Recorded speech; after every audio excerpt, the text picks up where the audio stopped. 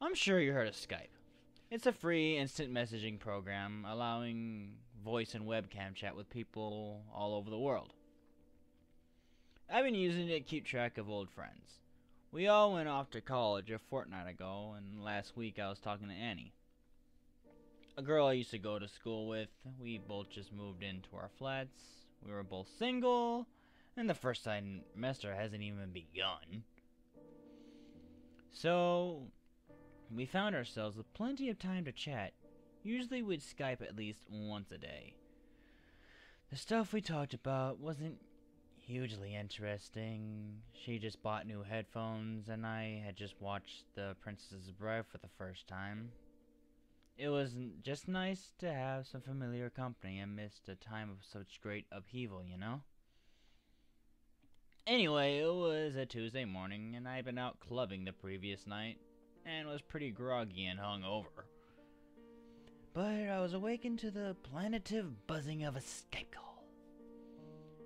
Cursing the fact that I left my laptop on and massaging my temples, I stumbled out of bed. Hello? My blurry eyes struggled to focus on the painfully bright monitor before me. Annie was, of course, dressed and made up and grinning as usual. Sporting her new headphones, she gave a cheery wave, to which I responded with a half smile. "Well, aren't you the life of the party this morning?" she teased. "You should have seen me last night."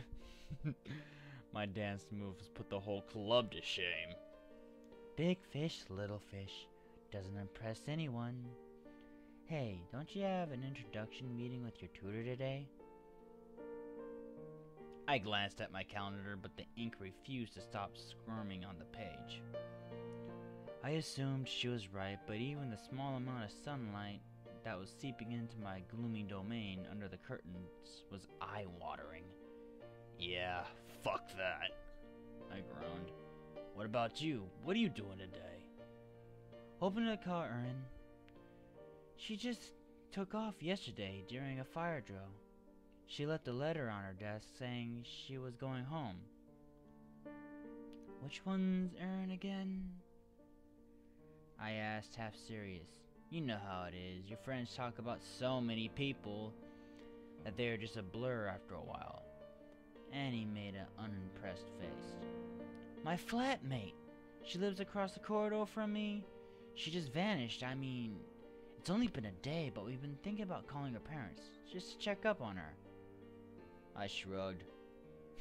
"Do it. Better safe than sorry, eh?" Before she could reply, there came a sudden shrieking of an alarm. Annie said something which was drowned out by the noise. I covered my ears, wincing. What did you say?" I asked. She had to shout directly into the microphone. "I said that's the fire alarm. I better go outside or the warden will have a fit and make us do the whole thing over again." "What time shall I call back?" I asked, raising my voice as much as my pounding headache would allow.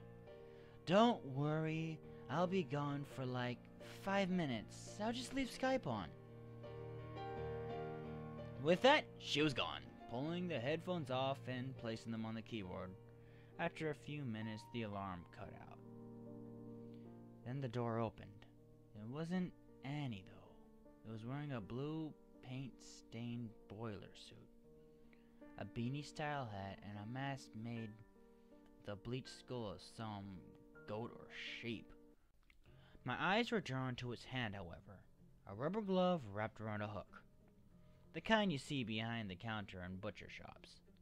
For a few seconds, I just sat there numbly wondering if this was Annie playing a creepy joke on me. Then I snapped into action. "What the fuck do you think you're doing?" I yelled.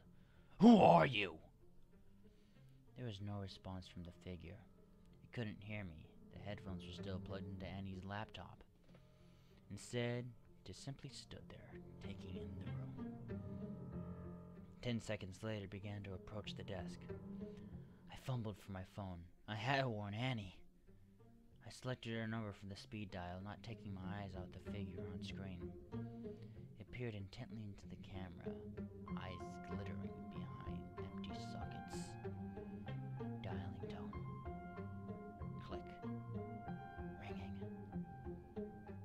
The masked figure froze. Then slowly and deliberately it reached its free hand off camera.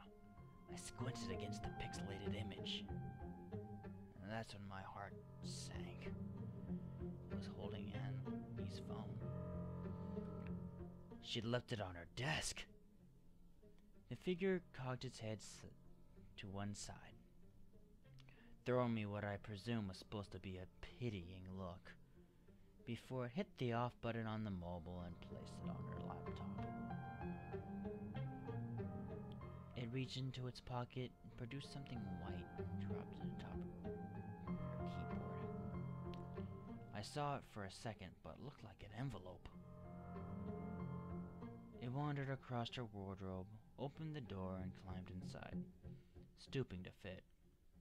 It hesitated as it did, so it turned to look directly at the webcam. The light caught its teeth, as I thought it was flashing me a cruel grin. Then it pulled the wardrobe shut. I glanced down at my phone. I had to call the police. There was no question of that. But even as I dialed the first 9, I realized the futility of my gesture. That would be the bother of them finding and contacting the department in Annie's city, 50 miles away. I called anyway. Dialing tone. Click. Ringing. You're through to the emergency series. Which service do you require? Yeah, I need to talk to... I paused mid-sentence. I had paused because the door had opened and Annie hurried inside. Her hair was wet from the rain, and she smiled as she approached the webcam. I yelled as loud as I could for her to run. I felt tears pinching the corners of my eyes. Annie didn't hear me. She sat down, picked up the headphones, and began to adjust the strap length. Over her shoulder, the wardrobe door stirred. Hello, sir? What service do you require, sir? Sir, are you hurt? Do you need an ambulance? Are you still there? Sir!